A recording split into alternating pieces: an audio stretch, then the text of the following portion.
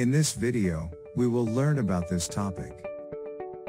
Before we get into today's video, if you love our videos, be sure to click like button below. And make sure to click subscribe and the bell to receive notifications of new simplified videos.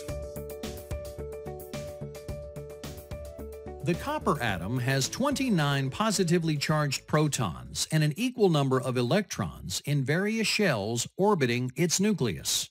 After filling the first shell with 2 electrons, the second with 8, the third shell with its maximum 18 electrons, the outermost shell of copper is occupied by a single electron.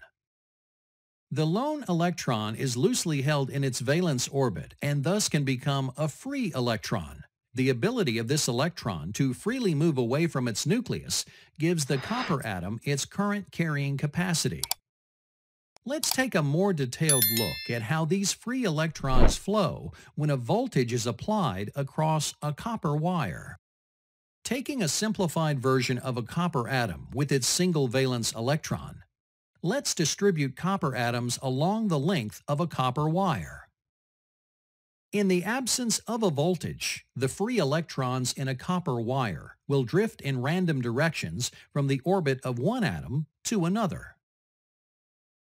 When a voltage is introduced to the copper wire, the electrons can be directed through the wire with the electrons moving towards the positive end of the source voltage. This movement or flow of electrons in one direction is called electron current flow or just current. Materials that have free electrons and allow electrical current to flow easily are called conductors. Conductors, such as copper, have low resistance to electrical current flow and thus are used extensively in electrical circuits.